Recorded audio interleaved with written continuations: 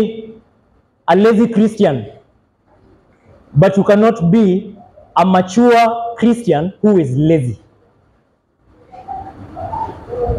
Your maturity in faith comes along with also you being one person who is hardworking.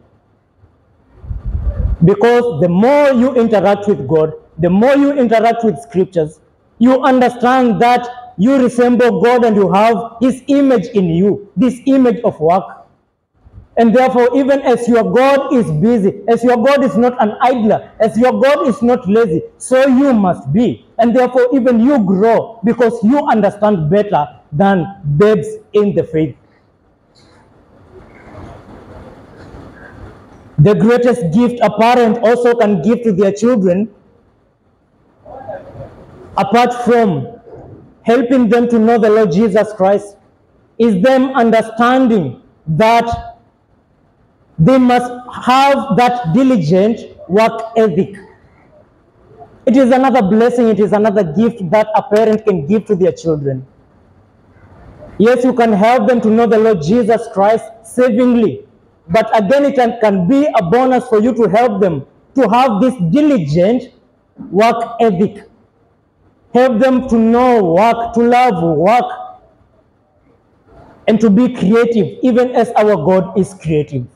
This is another great gift that you can give to your children if you are a parent in this place. Work is more also an opportunity to win people to Christ.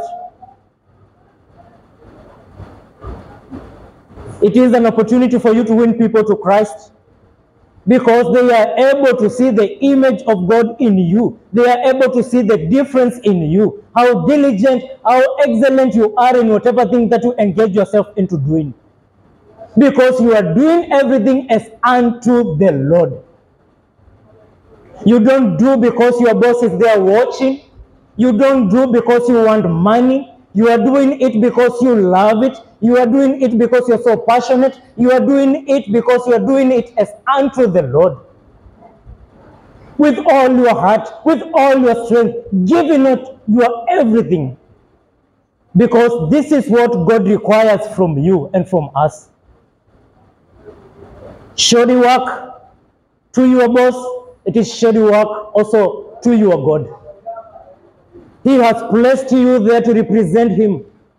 But most of the times we fail in the part of us representing Him in our workplace because we reason like the people of the world who have unregenerated minds. We don't see things like He sees them. We don't view things like He views. We don't act like He would have acted if He was in that capacity. And therefore we must understand that God has saved us not only to be professional Christians and confessional Christians, but also to live out that which we say we stand for. If you are wholly persuaded that your God is a working God, then you must live for that. You must work. You must love work. You must devote yourself to working and not to idleness and laziness. We are living in a society where many young people even don't want to leave their parents, their family, to go out and exploit and try other things. We want our parents to do everything for us. We are saying that, yes, circumstances are difficult, and we opt just to sit down and wait for God to come. Dear young people, my plea for you, go out and try things. Hata kama ni kuchimba mtaro, do it as unto the Lord. Try something. Do something. Because even the Bible tells us that God will bless the work of our hands. Not the imagination of our minds, if I get this job. No. You must do things. Don't just sit down and start imagining, if I was here, if I had this opportunity. No. God has placed all these opportunities before your very eyes. Before you. And it is up to you to try, do something, and God will bless whatever thing that you do. Just like the life of a farmer. They wake up and go and till and plant the seed. And they trust that God will bring rain, and rain that is enough to bring yield. Same thing, a shopkeeper. They wake up every morning, they open their shop and trust that God will command customers to come. And in that way, they'll be able to have the bread of the day. Also for you, you must engage yourself into doing something for God to bless whatever thing that you do, so long as it is not sinful. So work is more also an opportunity to win people to Christ. You are to be salt and light in this world, in your working place. You must be salt and light.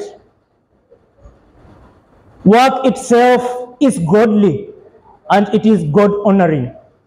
So if you don't work, you don't honor your God. Inasmuch as you may say that you are born again and you may know, the 5 solas. If you don't work, you must remember, and I must remind you that you don't honor your God. You are falling short in that aspect, in that area. When we don't give it our best, then we destroy the credibility again of the gospel. When you produce work that is half-baked, again I remind you that you are doing it again to your God, not only to your boss. And you are destroying the credibility of the gospel.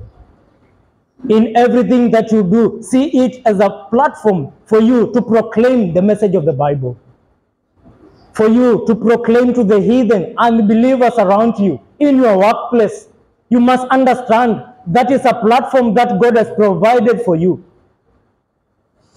Difficult the work may be, but understand that you must give it your best. Diligence is very important, and integrity in the work that you are doing. Don't destroy, don't put the name of the Lord your God to shame in the things that you do. Don't drag the name of your God to shame. Don't destroy the credibility of the gospel.